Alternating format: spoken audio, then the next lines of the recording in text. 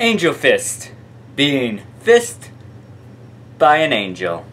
This movie is stars Cat Sassoon, which is World Karate North American champion. So there is some legitimacy to Cat Sassoon in this film. The movie is a basic revenge plot, and the revenge plot of the character played by Cat Sassoon, which I think she plays a character named Cat, which is kind of like oh, we couldn't think of a name, Cat, so can you play the character of Cat? Cat avenges her sister's death by figuring out who killed her, right?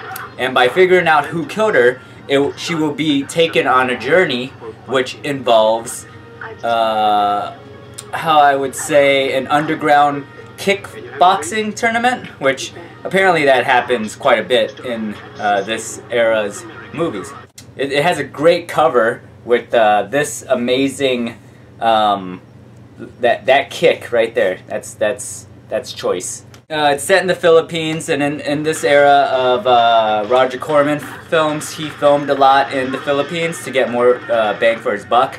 The Philippines was a little bit cheaper, or a lot cheaper, than filming these low-budget films in America. Also, you know, he had an established relationship with the Philippines, so he could, you know, have a lot of the same crew members and stuff. They all worked on these Z-grade action movies. There are multiple shower sequences for no real reason, just to show off the ladies and her physique. There's also an amazing fighting sequence where she's basically naked, like she just got out of the shower. Now she has to fight naked against ninjas. With exploitation films, how they sold the movies was either with a tagline or just an idea, and a lot of times they surprise you, because when you're watching one of these exploitation films, they always surprise you. There's always something, there's always a scene that just makes you be like, holy shit, like I've never seen that before.